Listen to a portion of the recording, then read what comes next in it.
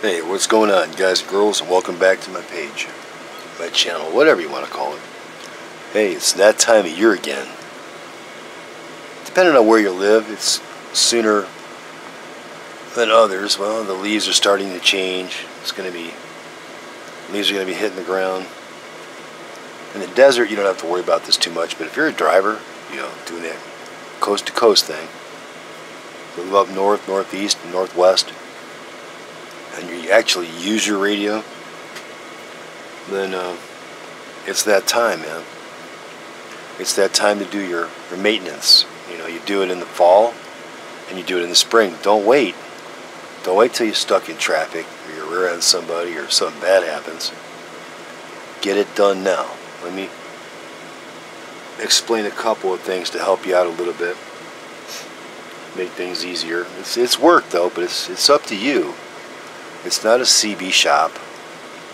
It's not your company truck or the company, which when I was open to the public, I hear all kinds of goofy shit from people, and say, no, your truck does not care who owns the radio.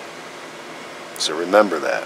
So it's up to you. If you want it to work, you do all the grunt work, you get all dirty, you do all the grinding and cutting and filing and sanding. If you want it to work right, well, I got a couple of videos here on my channel to help you out what to do. And if you become one of my customers, you know that you get the one-on-one when you become a customer, not before. Anyways, if you have an aluminum bracket on your truck, the smartest thing to do, now this is if your time is completely worthless, has no value. You'll sit there and try to clean it and machine it. But don't do that crap, man. These are like, what, 10 bucks, 15 bucks? You replace it. Don't clean it. Replace it. You have a stud like this, trash it.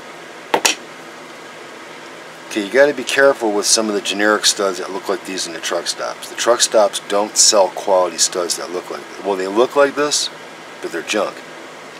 I'm not going to give out any names. They're junk. Stainless steel brackets, stainless steel stud. These can be used over and over again. Now you can't mount some Jagundus antenna on it with a lot of wind drag and snow, these will come apart. But anyways, the stainless steel studs can be cleaned, serviced, and they don't gull.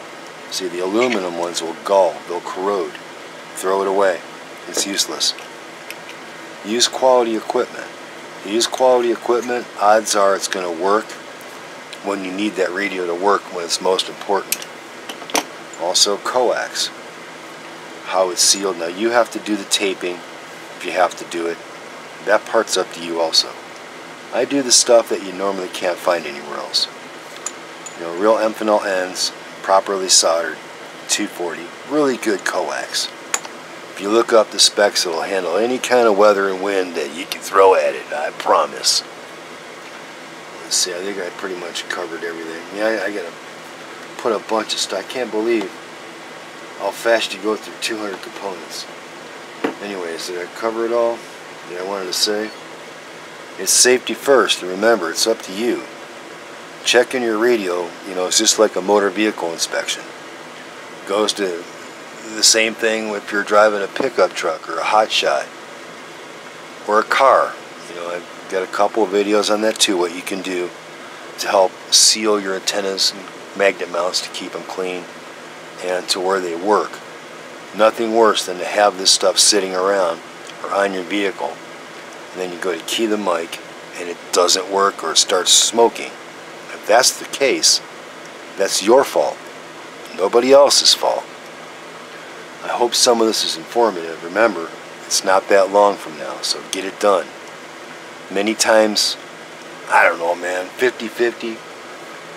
It might be where you can just take it apart, clean it, put it back together. But many other times, depending on the vehicle and how old it is, it ain't going to work as easy as you think. You need all the supplies on hand.